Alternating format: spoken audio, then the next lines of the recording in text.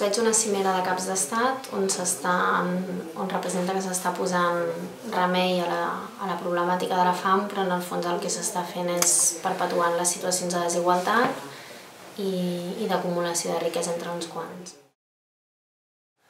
O puc veure un camp on abans hi havia petits agricultors que cultivaven les seves pròpies verdures i ara en canvi hi ha una gran extensió de terra amb un monocultiu que controla una gran empresa.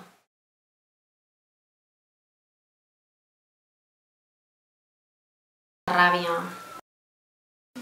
Crec que la fam s'ha explicat com un problema que passa simplement i que a la llarga sempre hi haurà fam i sempre hi ha persones que passin fam i s'ha vist com un problema tècnic.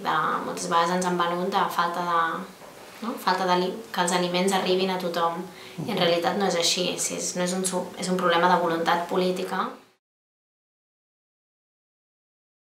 Ràbia d'aquest sistema que perpetua aquestes desigualtats perquè en el fons l'únic que fa és voler acumular riquesa.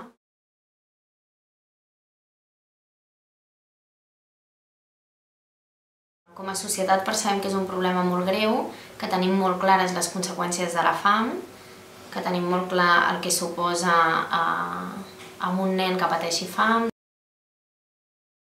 La magnitud del problema a escala mundial no, i encara menys quines són les causes i què ho provoca. Fins a quin punt amb els nostres actes podem ser responsables o podem fer algun tipus de consum crític, podem fer alguna cosa, crec que això encara no. Ens creiem una societat molt avançada en segons quins temes i en els últims anys a nivell tecnològic hem evolucionat molt i ens hem cregut que som com una societat potent i avançada, però en canvi en drets humans